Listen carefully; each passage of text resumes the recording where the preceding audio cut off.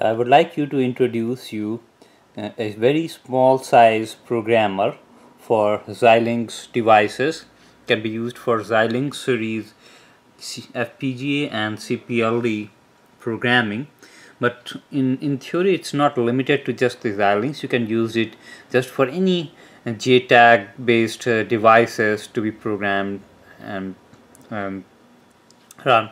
So it's basically connects to your computer with a simple USB cable, and it relies on a program call that I will show you later, a program called XIFT1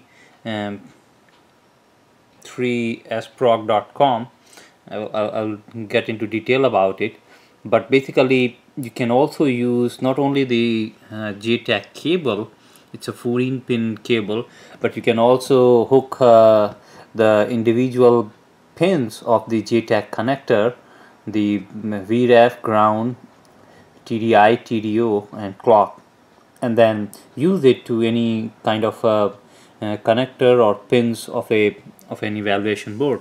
In this case, I have a Spartex board connected with this programmer, and I'm just going to demonstrate you to how you can use this to program this eval board.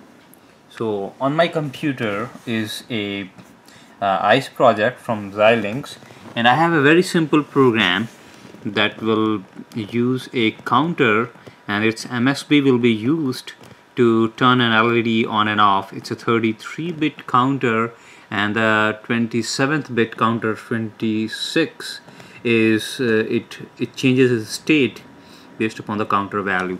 So once I compile it, it generates a bit file that you can see it's green already. Means when I click the generate program file, it compiles and generates a bit file, and that stays on a on the directory of that project.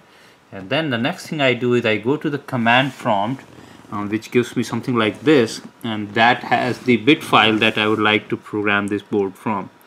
So the next thing that I need to do is I just have to give this command.